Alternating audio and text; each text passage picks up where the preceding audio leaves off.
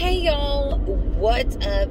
How are y'all doing today? So today I am on my way to take my dog to the vet for her monthly shot.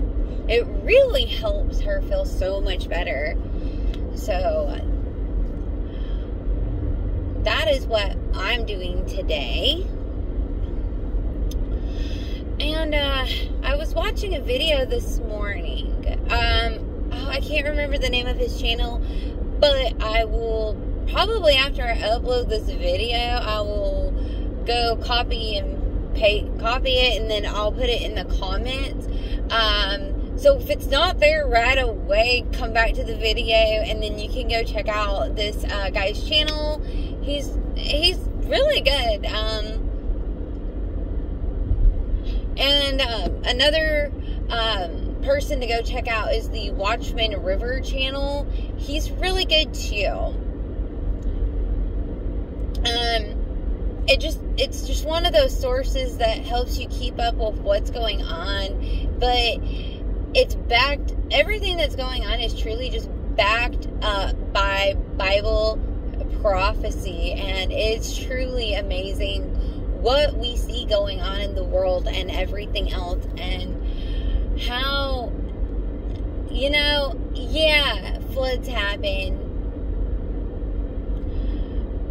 earthquakes happen, they've always happened, tornadoes, and all the crazy weather has always happened, but literally, it's all happening at once. It's not dispersed. It's not, okay, here is a little bit here, and then, but it's happening all at once. And, the guy I was watching this morning, he was saying that something major and something is going on in California, and he said, what I've been feeling, God's dealing with California. I was born and raised in Bakersfield, California, and I am honestly glad to say I do not live in that state. I am, in a kind of way, I wish I was never, associated with California, but back in the day, when I was younger, California actually used to be an okay state. It was actually a really cool place to be, and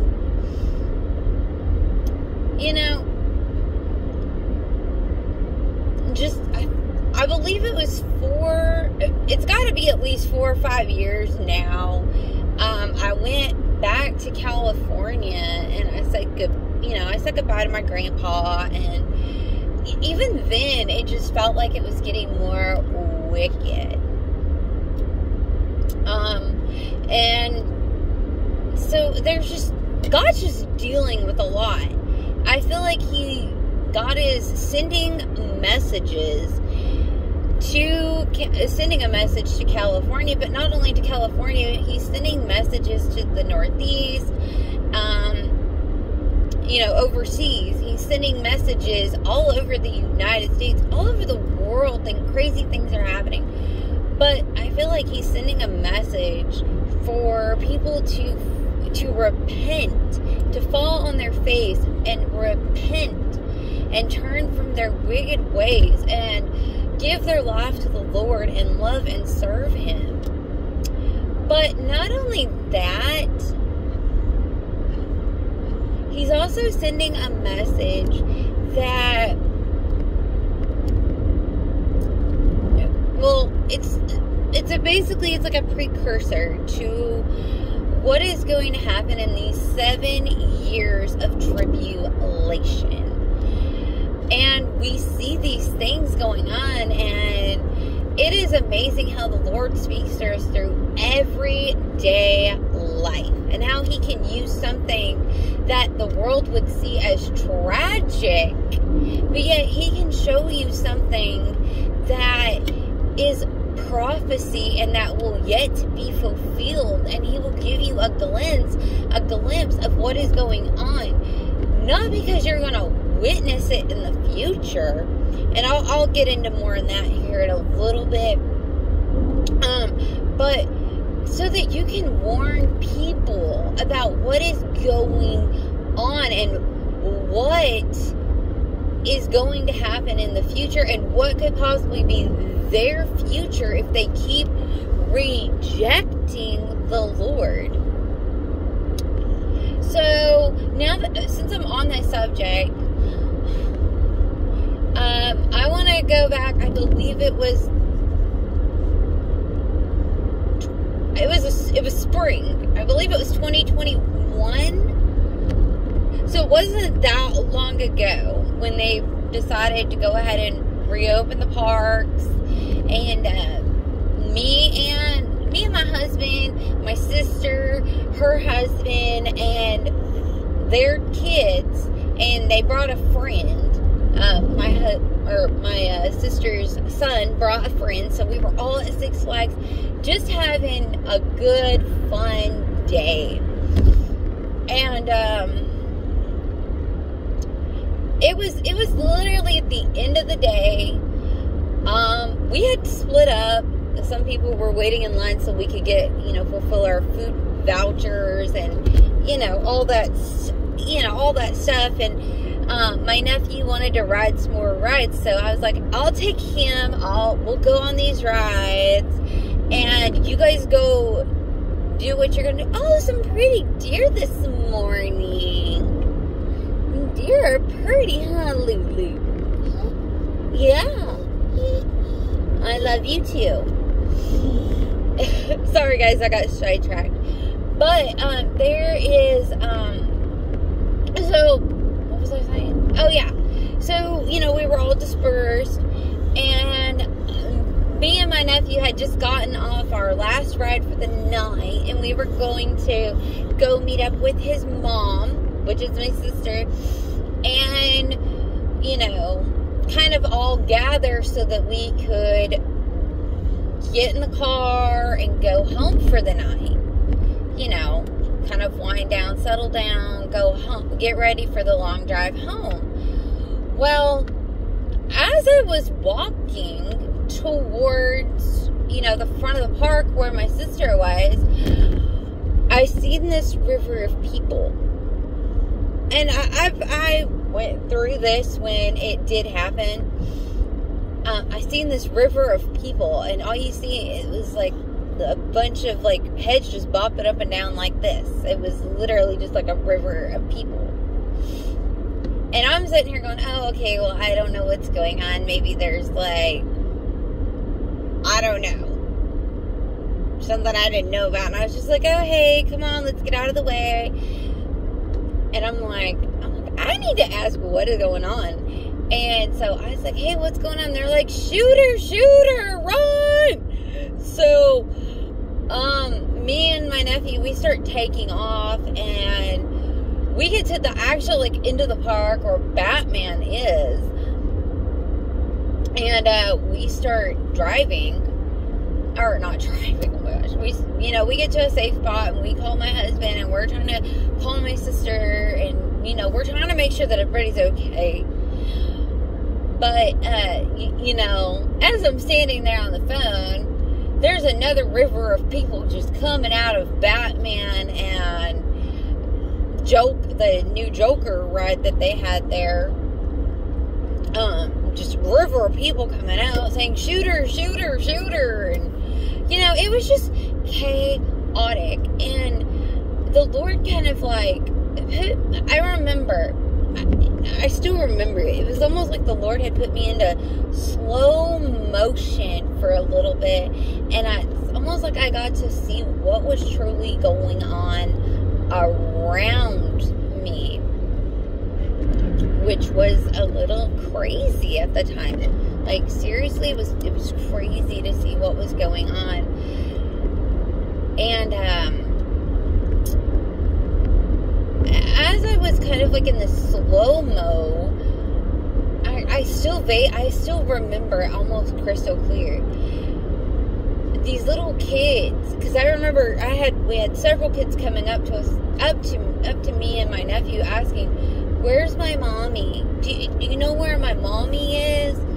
I'm like, no, but if you stay next to me, we'll try and find your mom, and we'll figure that out.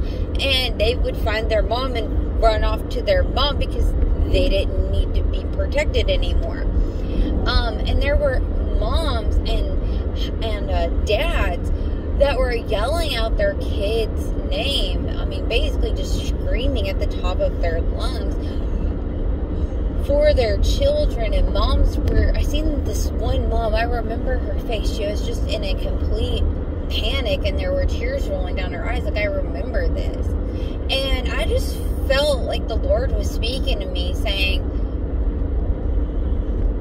do you want to know what it's going to be like when the rapture happens? Here you go.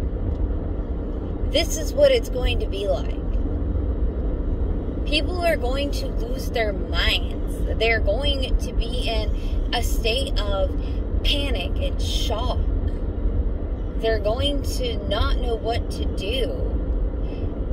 Children are going to lose their parents. And it's literally just amazing how much one little event can give you a glimpse of how, as soon as the rapture happens, how people are going to flick this panic switch, and how quickly they're going to go into a panic. It's going to be almost uncontrollable for them. And it literally just makes you think, like, wow. Wow, wow, wow. And the Lord literally speaks to us in ways that we can truly not understand. And honestly, I don't think a lot of people truly do want to understand how the Lord speaks and works and shows you things, and how much it just truly is amazing. And a lot of people don't even want to recognize that Jesus and God, they're one and the same. They have our best interest at heart, and the Lord is always going to be there to protect us. How amazing, how crazy is it that, it truly is just amazing. And, my dog wants to talk, so if she talks, I'm sorry. She's a nutcase. But I love my little nutcase. I do. I love her so much. But anyways, there's something that I don't get very often anymore. But when 2020 hit, I started seeing, I think it was right before 2020, I started seeing these things when I would start driving around. And it was like,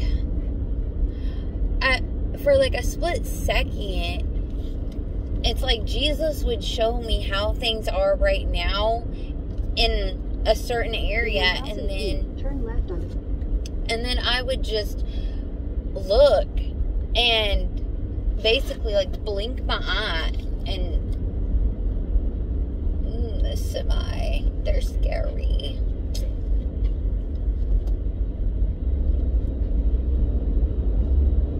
Take the next left onto State Highway. Okay. Give me 1 second, y'all. Whee! Continue on State Highway 3. Okay. So, I would get this glimpse of what the world would look like in the tribulation. And it's kind of like night and day. Because you have this beautiful beautiful scenery that the Lord is just allowing me to see. And then all of a sudden, it's like by the time you blink your eye and then you look again and you see it just burnt up, and you just see the trees aren't there, there's ash everywhere, the grass is on fire, it's dead, it's gone, it's almost like you could see people struggling. And the Bible truly says, like, the second half of the tribulation has to be shortened, because who can survive it? And from what the Lord has shown me over the years, who can truly survive any of that?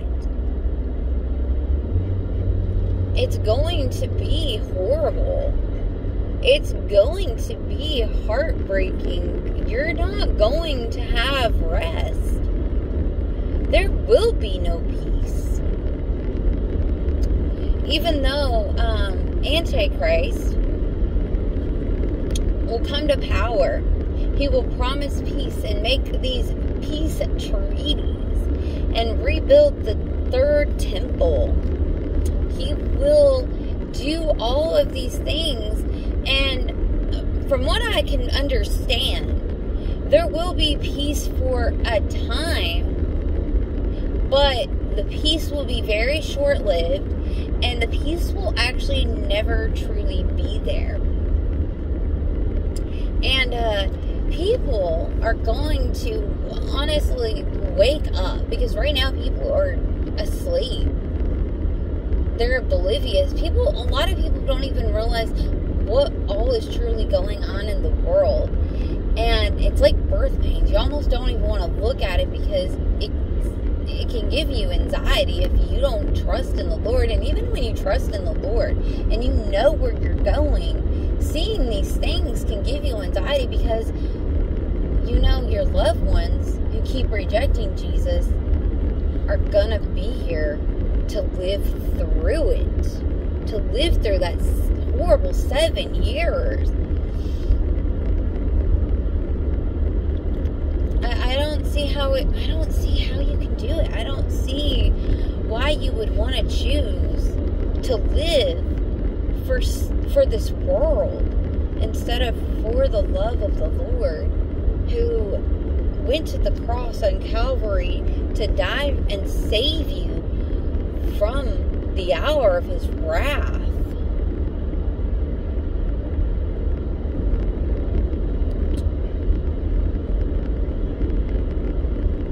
But we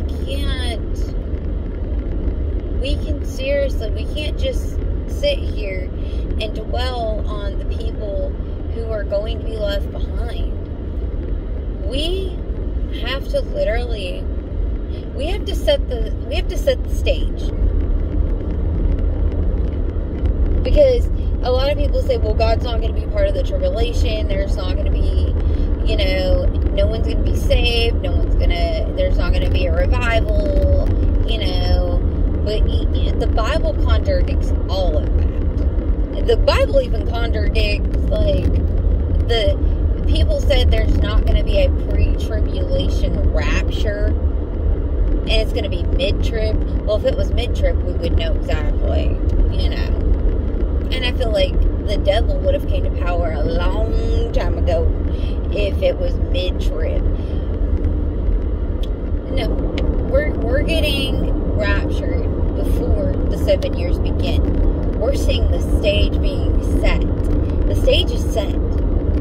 Time is short. Literally, the rapture could happen right now.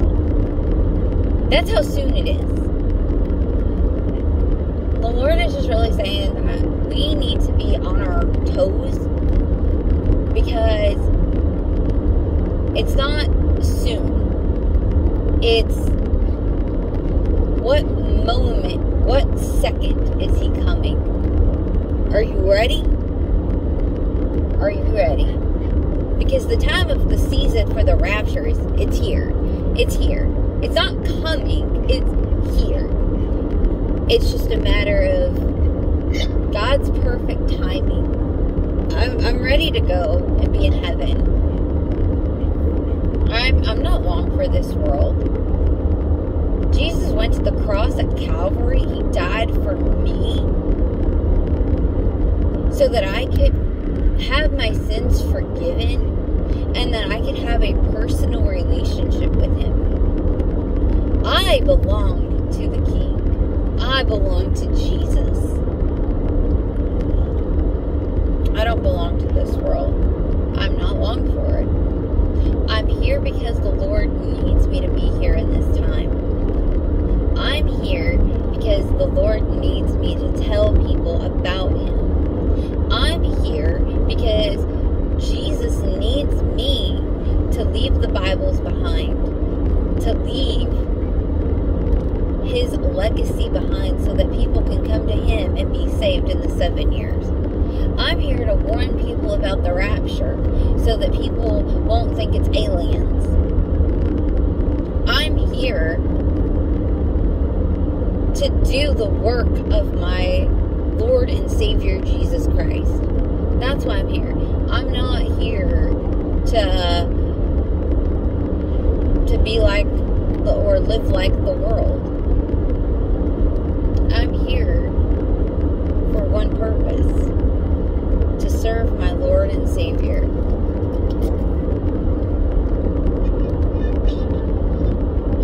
I'm here to be a warning bell. I'm here to sound the alarm.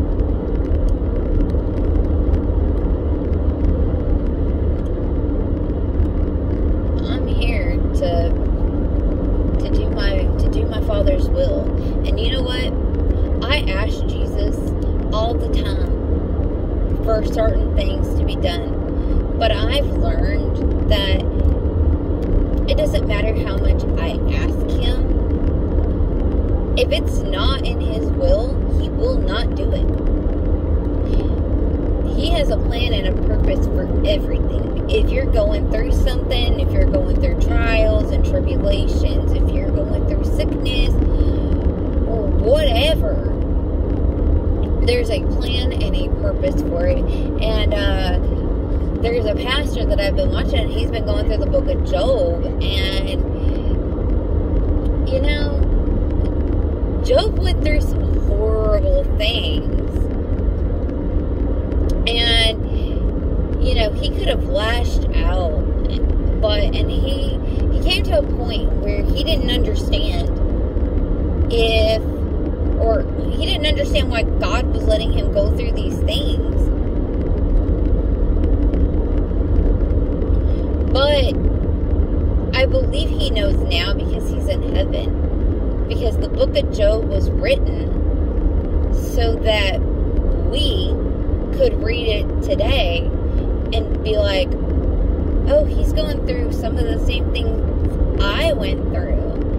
And if he can get through it, I can get through it. And I need to lean on Jesus. And it just really shows you that you need to be connected to Jesus. You need to talk to Him. You need to have a great relationship with Him. God always has a plan and a purpose for everything. And you know, God always gives us a way out.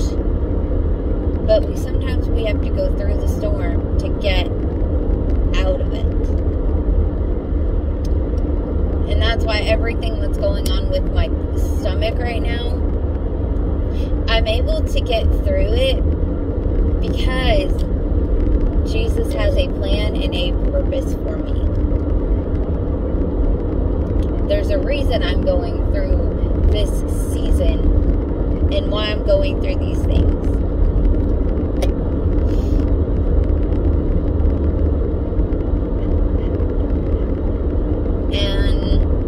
That's okay. Everything is done for God's kingdom and His glory. And I ask Jesus every day, use me for your kingdom and your glory. And there was, I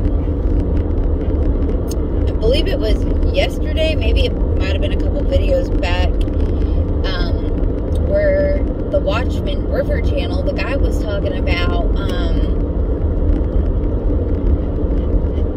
how some people are loving their worldly possessions, and how he doesn't care about his worldly possessions. The world can have them. But you know what? Do you know, I give my worldly possessions to Jesus every day. There's a fish in there, I think. Sorry guys, I got distracted. Anyways, there's our worldly possessions. Give them to God.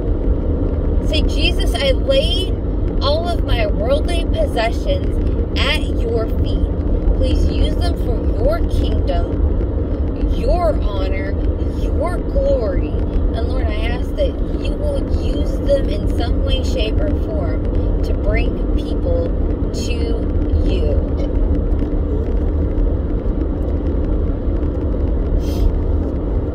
We gotta give it all to Jesus. Say, Lord, I'm willing to leave it all behind.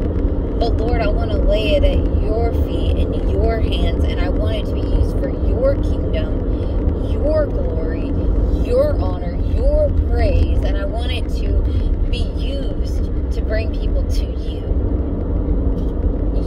But above all, Lord Jesus, I ask that your will be done with my earthly possessions. I ask that your will be done in my life. And when it comes to the people that you're going to leave behind, the Lord has just really put it on my heart to say, Jesus, I love these people. I know that they're probably, if they reject you, if they are not raptured and they are left behind, Lord, I ask that you will put it on their hearts so strongly. Give them a pull towards you like no other. And may they not be satisfied until they give their life to you. Lord, use them for your kingdom and your glory. Lord, I ask that they will have the greatest strength to resist the mark of the beast, and that they will be willing to die for you, Jesus. Guys, we need to be praying, and we need to be telling the Lord, and we need to be giving things over to Jesus. Time is so short. So short. What? I love you. I love you. I know you want to talk. I love you. Guys, I'll show you my dog. She's crazy. Say good morning, Crazy. Say good morning. Yeah, that's my Lulu girl. That's my Lulu girl. She's so precious.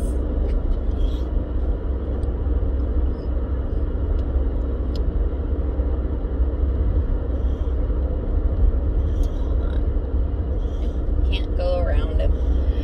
But guys, Jesus is the way, the truth, and the light. No man will come to the Father except through him. And you know what? We need to be giving our loved ones and our earthly possessions to the Lord. We need to thank him for his blessing, because honestly, it doesn't matter if you're rich or if you're poor. If you woke up today and you've got air in your lungs and you can open your eyes, you've been blessed beyond all measure.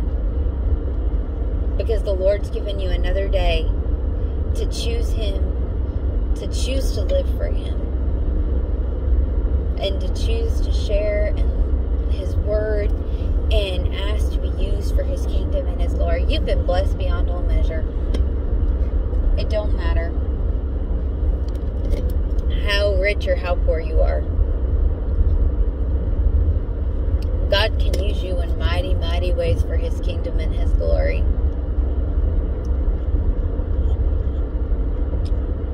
He really, really can.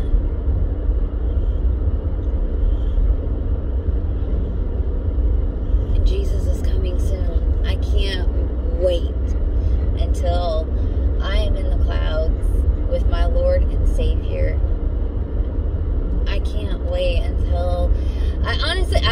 Jesus a big hug, and I want to say thank you, Jesus, for everything that you've done. I have been blessed with more than I ever deserve. I really have. Like, I tell him that, but I want to give him a hug and tell him that to his face. I really do. He's my best friend. He is my savior, my redeemer. He's my everything. He really is my everything. I would truly be nothing without Jesus. I am so glad that he died, he rose again to save me. And not only did he do these things for me, but he did them for you too. He loves you, and he's waiting on you. Say, come, Lord Jesus, come. Hallelujah. Hallelujah.